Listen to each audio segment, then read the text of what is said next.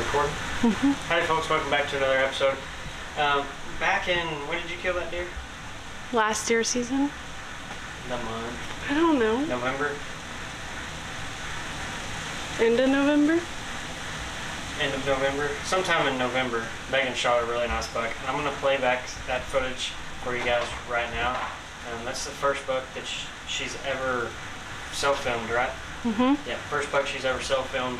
So we're going to do a spin off of that video with a little catch, clean, and cook, and then we're going to take it to the backyard, and we're going to go over my bow setup and what I'm planning on using this coming deer season. And I'm also going to announce a couple of broadhead companies that I'm doing some work with, and I think it'll be really neat. But y'all enjoy this deer hunting footage really quick.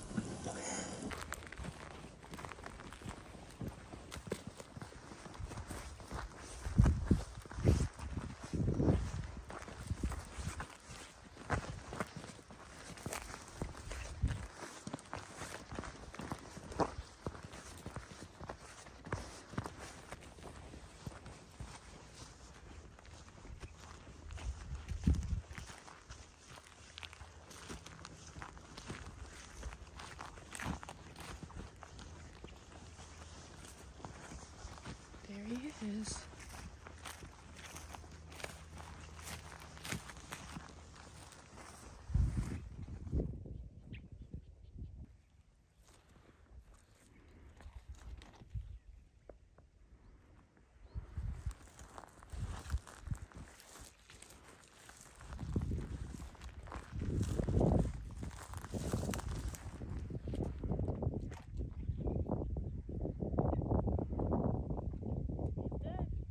Yay!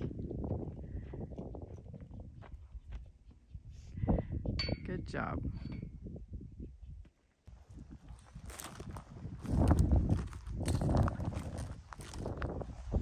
I got him.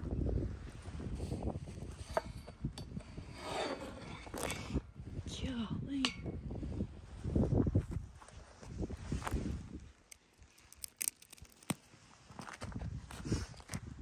Got him.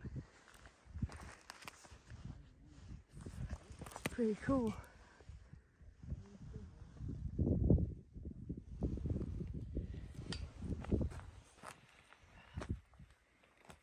Okay. Here he is. This is the best kind of game. It's the wild kind. This is nothing special. It's venison, and it is marked burger there. That's what we got in the pan. Frying up, sizzling up over here. 1 pound of just regular ground meat. All processors can do that pretty easily and pretty cheaply. Now this is cool though. So I don't remember, this is probably a TikTok thing. I found them. Yeah, Megan found these.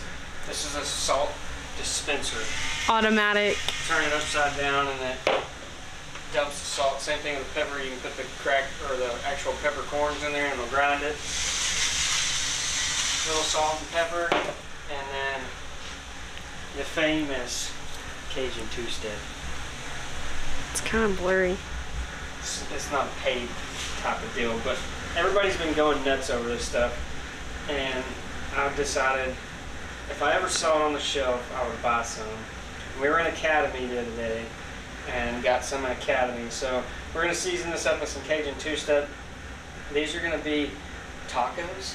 Super simple, easy recipe that Megan found on Facebook or whatever it was. Cajun tacos sounds a little bit funny, but I'm all for trying some new things. I'm really excited to try this Cajun two-step because I haven't tried it, and there's people going crazy about it all over TikTok. All your cooking channels on Instagram Reels and Facebook Reels and TikTok, they all like this Cajun two-step and everybody's using it, so I figured I'll jump on the bandwagon and give it a shot. We're going to brown this up good, and then we're going to throw in a few simple and easy ingredients, and we'll show you those along the way. These should be pretty yummy. Onions, half a diced onion. These are pre-diced, so that works out easy. We don't have to cry. Yeah, they don't bother me anymore. Half a diced onion in here.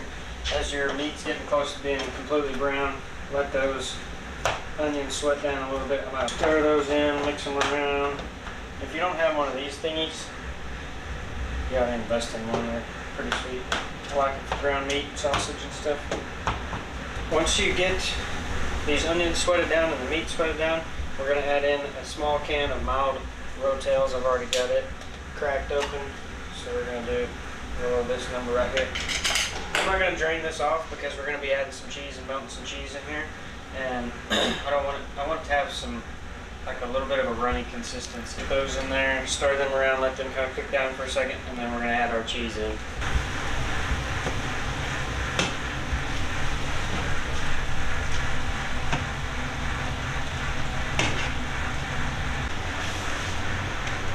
Said to add the Velveeta cheese. Gonna do a little Velveeta original. Make like a Rotel dip. Yeah. It's basically just cheese dip or queso, whatever you want to call it. But you put it in a tortilla or crunchy taco shell and eat it that way. And it's gonna be really good. And we're gonna melt those down. It's three or four, what? 3 simple ingredients? 4? Cheese, Rotel. Cheese, Rotel. Onions, and meat. Yep. And then we're gonna top it off with a little bit of lettuce. And this is cool. Megan found this at the grocery store. You get the best of both worlds. Combo hard and soft tacos. We wanted both, and we got both. This is melting down. We're gonna add a little bit more Cajun two-step in here.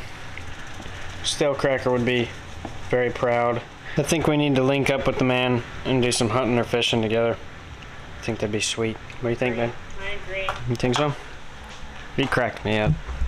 So we literally just made cheese queso with meat in it, but we're gonna put it in a taco, so it's gonna be 10 times better. With Show them our queso.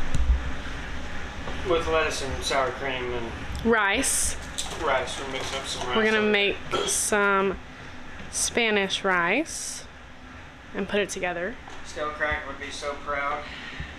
Y'all start reaching out to him and telling him that 4B and Stale Cracker need to have a little collaboration. I'll take him fishing. We'll go do some hunting. Maybe I can head out to his neck of the woods and we can link up and do something. It'd be pretty cool. I can kind of taste it in there. It's good. The Cajun? Mm-hmm. Yeah. It's good. Let's make a taco. I'm going to go with a soft taco first.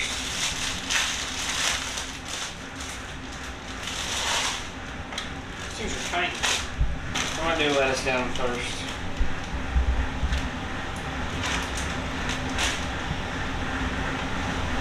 It's a quick and easy meal, and it's just like a deer camp type of meal. Super cheap and really easy, and I know it's going to be really good.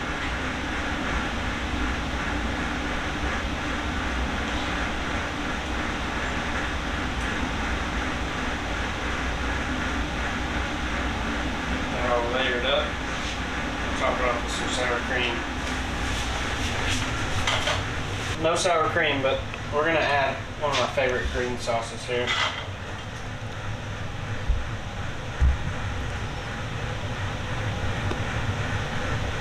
Should be cooled off enough now.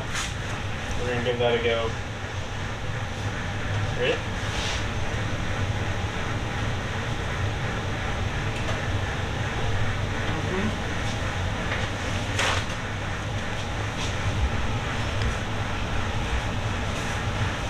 That Cajun really gives it a good kick. It's very good. It's just enough heat to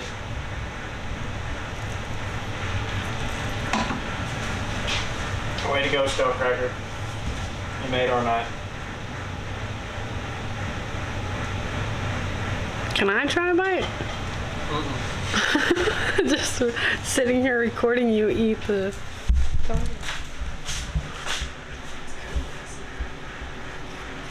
I might should have drained the tomato sauce so it wouldn't be so runny. Good? Cool. Oh, really good. Yeah, it was really good. So we're gonna finish eating dinner, then we're gonna round our bows up, and we're gonna step outside, set the target up, let some arrows fly, go over my bow setup, and that's gonna be kind of the gist of this video. We're also gonna run over a couple of different broadheads that I'm gonna be using. One is a broadhead that you guys haven't seen on the channel or ever even heard me talk about in a very long time. So I'm excited to bring it back and announce the new little partnership that I've got going with this particular company. So stay tuned towards the end of this video, but for now we're going to finish eating and then we're going to get all the rest of the video rolling. I ate the rest of it. She ate the rest of it. It's okay. I'm extremely full and I'm ready to go over this bow setup with you guys. What I've got here is I've got a stock archery silence arrow.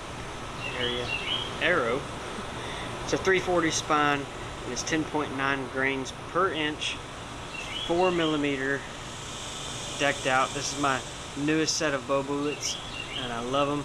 These are flying absolutely phenomenal. This is what I'm taking elk hunting with me in New Mexico in September, and I'm super pumped about it. So here's what we got. This bow was gifted to me by Mr. John Verhouse. This is a Matthews B3X. This one was gifted to me last year. I have absolutely loved this bow. This is the 29-inch axle to axle. This one is set at 75 pounds currently.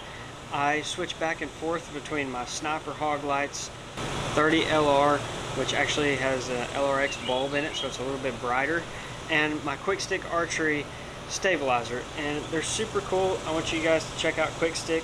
All it is a magnetic stabilizer. There's no rattle while you draw, there's no rattle after the shot. This thing is super solid and it makes for a really quick change for me. It's so super duper convenient with this adapter here because I can put it on any stabilizer. You guys need to check them out. You will not be disappointed. Mr. Quentin Williams, a good buddy of mine, has done a phenomenal job with the engineering and the thought and all the cool things that go into making a product for the archery world, the archery industry. What I'm shooting here is a Sniper Hog Lights. This is a Spot Hog Fast Eddie. This is one of my favorite sights in the whole entire world. This is actually a 3-pin, which took me some time to get adjusted to. And here's what I mean by 3-pin. You guys can see right there. The way mine's set up currently, my top pin is set to 20 yards.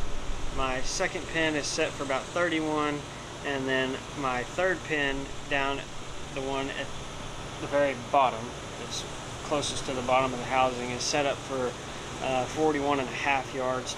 This bow at 75 pounds with my current arrow setup is laser beams out to 40 yards, and that's why you don't see a whole lot of difference. So essentially it's 20, 30, 40. And then this is the Ultra Rest, the Matthews Ultra Rest, is the Integrate MX. And man, I've been really impressed with this rest. It has been solid, it has been quiet, and I haven't been losing the felt off of it like I normally would. It's very quiet, and I love that. So that's the rundown of my bow. These arrows with 125 grain broadhead, I am somewhere in the neighborhood of about 515 grains total arrow weight. That is including the nocturnal lighted nock. We're going to do a quick little unboxing, and I'm going to be filming some videos on this as well.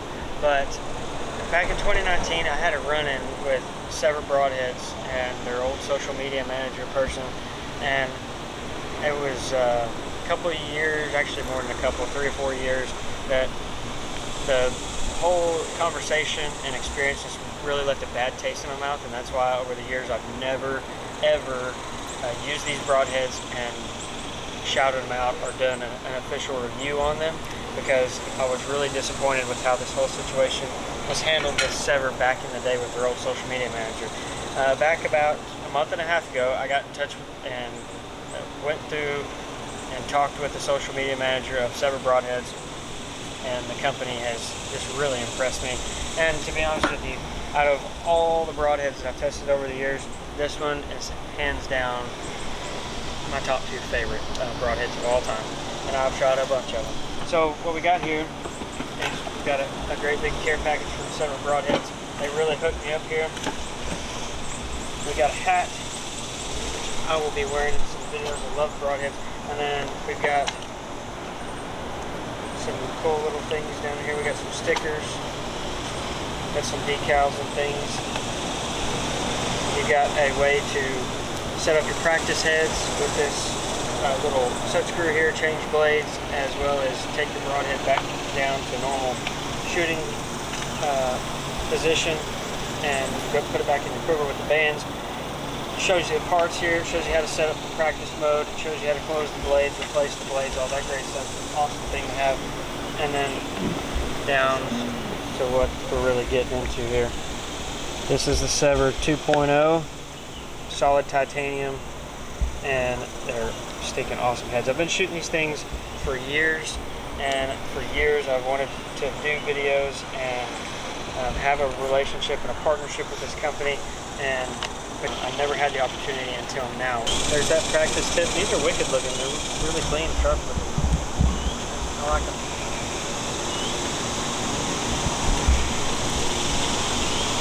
A couple arrows rigged up here, take some shots of 20, 30, 40, and then as we get closer and closer, we're a couple months out, as we get closer and closer, I'm going to start stretching out my shots out to 70, 80, and probably even 90, but we're going to start with about 23, 24 yards right here.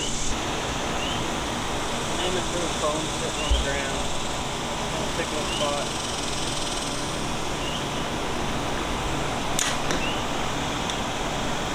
One to 30 for the green line.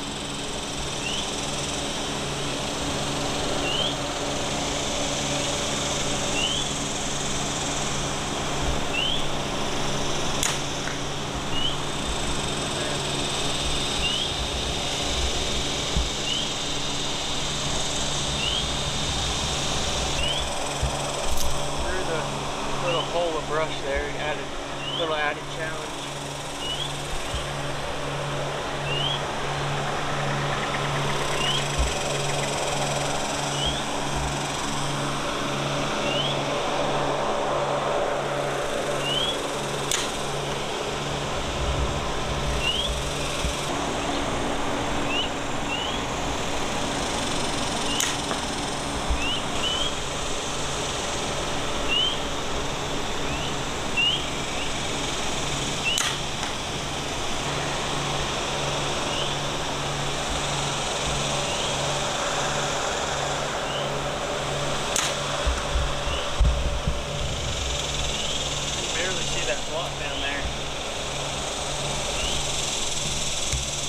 that's going to be it for today's video. I'm only running half a dozen arrows. Shoulders are already kind of getting to be a little bit tired, so I'm just going to ease back into things, step it on up. Maybe tomorrow or day after we'll shoot a dozen. I'm going to get back to what I'd like to do is get back to about 75 to 100 arrows a week where I used to be. And my shoulders, my arms, my back, specifically my back was in great shape, and so we're going to get back to that, keep shooting, keep practicing, and then we're going to be ready for deer season that's only like 80 something days away. Elk season's even closer than that, and of course pigs, which have been few and far between. If we start moving back in, we're going to get back after them as quick as we can. But with all that said, thank you guys so much for watching. Be sure to go down into the comment section below, leave comments if you enjoy these kinds of videos. But I am now going to start calling field to fork style of videos. Also, don't forget to go to the description and check out the things there at the very top for arrows and broadheads and things like that. All my gear is down in the description below as well, as far as like archery equipment, my release, all that good stuff.